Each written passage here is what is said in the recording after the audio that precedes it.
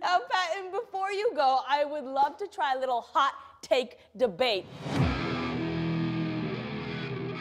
And this is where we are going to debate very seriously about perhaps not so serious issues, but to us they might be. And this is going to be fantasy themed because I've heard you're a huge fantasy fan.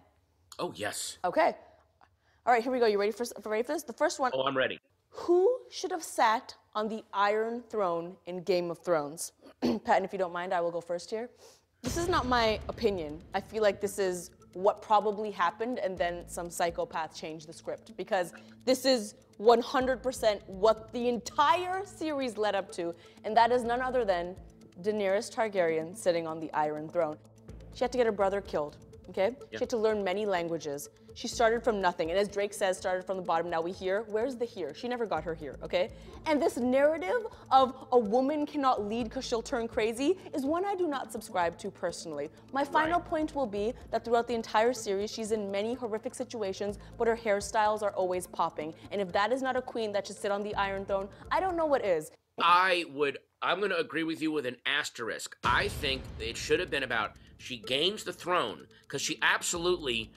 Even by the way, I would even argue that even when she goes crazy, that is part of her leadership. Like, there were people, in order for the kingdom to advance, that kind of needed to be wiped out. There were people, they were the equivalents of vaccine deniers and flat earthers going, there's no zombie horde, there's no White Walkers. Well, maybe we need to get rid of those people if we're gonna evolve, and show that it goes beyond male or female. It's about power goes beyond that stuff.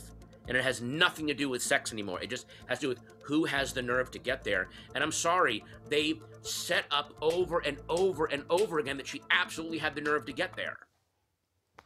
You've thought about this very thoroughly. I thought about it thoroughly, but you took it next level here. Okay, next one for you. You can start on this one. What is the worst Hogwarts house to be sorted into? Please. I'm torn here. Okay, wait a minute. Because obviously the first thing you want to say is Slytherin would be the worst one, because they're all evil and everything.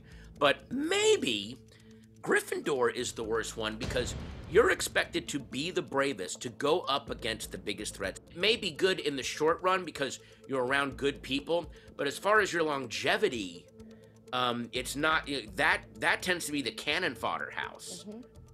Does that make sense? I'm gonna completely agree with you. I think Gryffindor is the worst house because you have big shoes to fill. You will get no spotlight in that house. No. You're gonna fill the shoes of Harry Potter? Stop. You would never. Right. You could never fill the shoes of Harry Potter. That's ridiculous to even think about. So I completely agree. I want the spotlight. So I would want to be in a Hufflepuff, and the best Hufflepuff. Yes, exactly. Being put in Gryffindor house is like being like the touring keyboardist with the Rolling Stones. No one cares about you. Okay, last one, and you can start on this one. The best Yoda in Star Wars. Everyone loves little baby Grogu, but I gotta say, it's the Yoda in Empire. It's because they made a frigging rubber puppet that was voiced by the guy that did Miss Piggy. So it's this sequel to the biggest movie of all time. And the whole second act hinges on, can the guy who voices Miss Piggy work this rubber puppet and make us care about it? And they pulled it off. Well, I gotta tell you one, my camera operator just nodded behind the camera and was like, yes, yes. Now, I have to also tell you that I don't even know what this question means. My producers told me to ask. My producer told me to ask this question. I have no rebuttal. I know nothing about this. So you win. This is the classic hot girl. I don't know what this Star Wars thing is. Am I hot? Oh, I will take it. I will take it through and through. And thank you so much for being here. You are such a joy. I wish you nothing but the most success. Make sure if you're watching this at home, you check out Patton's comedy special this Saturday. You can get your tickets on Rush Tickets. You don't want to miss it. You? I'm going to quote Lily's horrible statement, buffets are going to become political. Thank you so much, Patton.